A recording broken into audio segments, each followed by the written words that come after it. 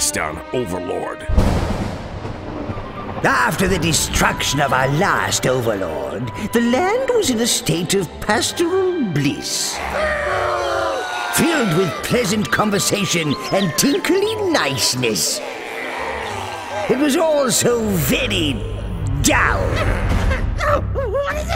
Evil, it seemed, was on its last legs.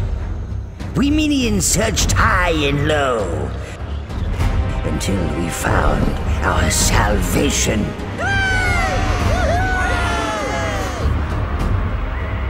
All that remained was to find the right evil candidates. Dead evil candidates. The brutal Inferno, legendary warrior, crushed in aggressive altercations with rock trolls. Oh, shit. Devilish necromancer Melody, who extinguished her own life in return for a nefarious dark curse. Maximum carnage. Dwarfen Rogue Hawken and Dark Elf Prince Kryos, killed by each other's hand. A 2-for-1 evil bargain.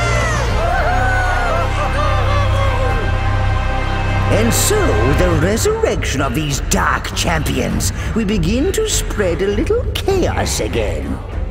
Deviousness and destruction abound as these doers of dastardly deeds combine their maniacal talents, for they must reluctantly work together to overcome the challenges ahead as they embark on a little fancy of mine. The Trials of Evil. TM.